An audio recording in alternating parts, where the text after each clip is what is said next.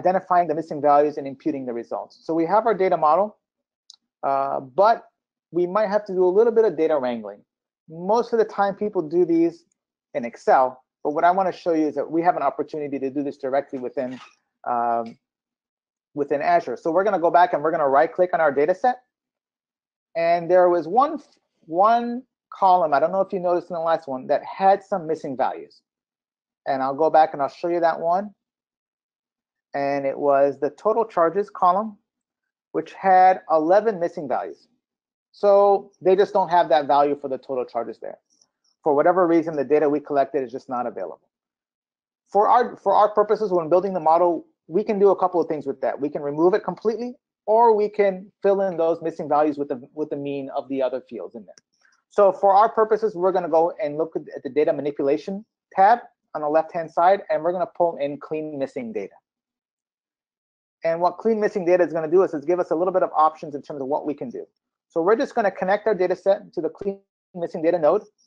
And in the clean missing data, we're going to go and where it says custom substitution.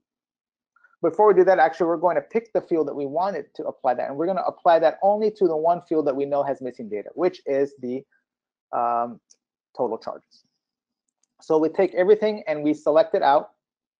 And the only thing we're going to keep is the total charges.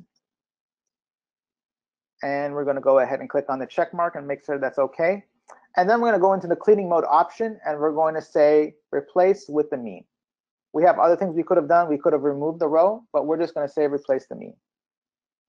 And we can also say that if the column has all missing values, we're just going to go ahead and get rid of that column completely because it's pretty useless to us.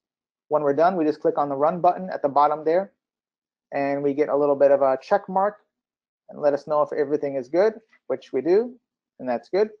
Now let's go back and revisit the data with the clean model, and we can see we should no longer have any missing data for the clean data set. So if we visualize it now and we go back to the total charges, we should see that we have 0 missing values.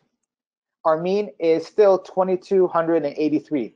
So since we replaced the other ones with the mean, this mean here should be consistent with the mean in the original data set. And we're just going to do a quick test to see and visualize that $2,283 is the same there.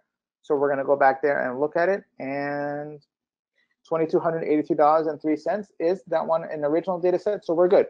We've cleaned up our data set. We haven't made any changes in terms of removing any rows, but we've just slight tweak that we're able to do directly in Azure ML.